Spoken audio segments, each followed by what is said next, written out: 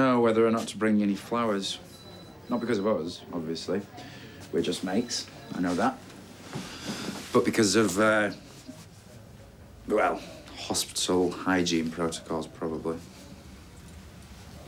That's probably the most romantic thing anyone's ever said to me. Listen, sorry about the other day. Things must be pretty awkward with Peter. He's fine. Actually, there probably is a part of him that isn't. That part's his problem? Adam did a runner. No. Family, eh? So I thought that I'd come and see you. You know, as a mate. You want to talk or anything? As a... Mate. Shall I just go? No, silly. You're right, it'd be good to talk. Sit down. Okay. About you and Sinead. Really? Yeah, I'm really bored. I think you know everything.